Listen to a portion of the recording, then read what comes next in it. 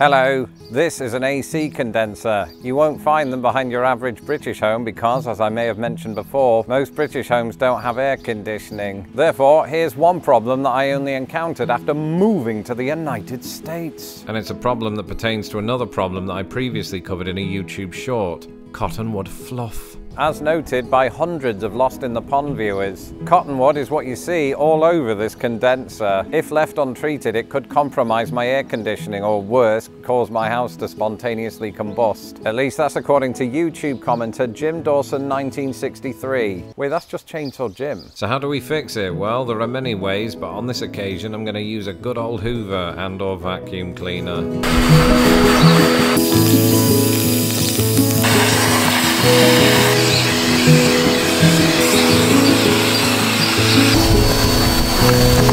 I'll give it a quick rinse with a rag and then we're done for now.